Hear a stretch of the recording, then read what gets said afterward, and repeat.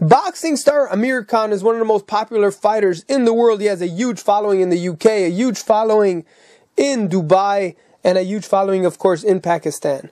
But I have to tell you about this newspaper report that's coming out of the Daily Mail in the UK.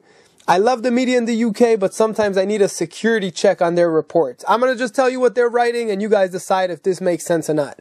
According to the Daily Mail, Amir Khan, this is their headline, "Over to you, Floyd. Khan reveals he has signed Mayweather deal, but is waiting on the star to commit to Las Vegas mega fight."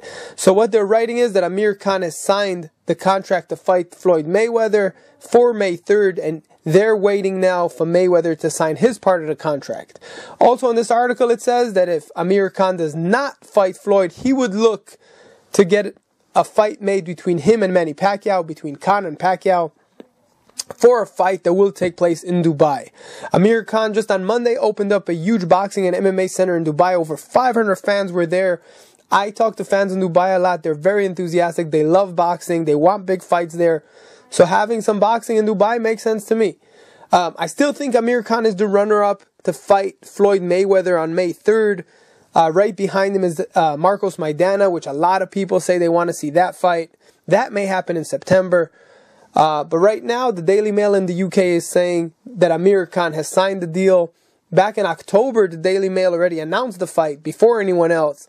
I would think if Amir Khan and Mayweather had their fight set, we would hear it from a press release through Golden Boy, through Mayweather Promotions, through Khan Promotions, not so much through the Daily Mail. But we'll see. I don't know. What do you guys make of this? Does it sound legit? Does it sound real? A fight between Manny and Amir, I don't know, since Amir Khan is with Golden Boy and Manny is with Top Rank. But if the money's right in Dubai, maybe everybody could come to an agreement and make it happen. So there you have it. Stay tuned. In England, they're already saying that Amir Khan signed his part to fight Mayweather on May 3rd, and they're waiting to hear from Floyd Mayweather. So stay tuned. For EsNewsReporting.com, I'm Ali Sekbak reporting, and you can follow me on Twitter, @Sekbak.